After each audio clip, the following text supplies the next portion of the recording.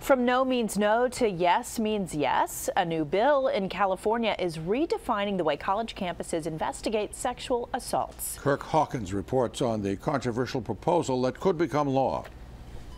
California's state Senate unanimously passed a bill on Thursday that changes the definition of consent, requiring an affirmative, conscious, and voluntary agreement to engage in sexual activity. Instead of using the refrain "no means no," California would be the first state to essentially define when yes means yes on public and private college campuses. There comes a time when we have to step in as policymakers and put our foot down. Lawmakers say consent can be nonverbal. Silence or lack of resistance does not constitute consent.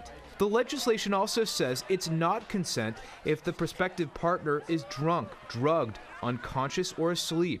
Advocates for victims of sexual assault support the new definition. It's important to make everyone, especially the females on a college campus, feel safe. Critics say the bill sends colleges into murky legal waters. I feel like everyone interprets, nonverbal cues and actions really differently. College campuses across the country are under pressure to change how they handle rape allegations. In January, a White House task force said 55 colleges and universities across the country are facing investigations for their responses to sexual abuse and violence. It's total nonsense, and it distracts from what is otherwise a very serious problem that needs our real substantive attention. The bill now goes to California's Governor Jerry Brown. While we don't know if he will sign it, his staff says he'll make a decision sometime next month. Kirk Hawkins, ABC News, Los Angeles.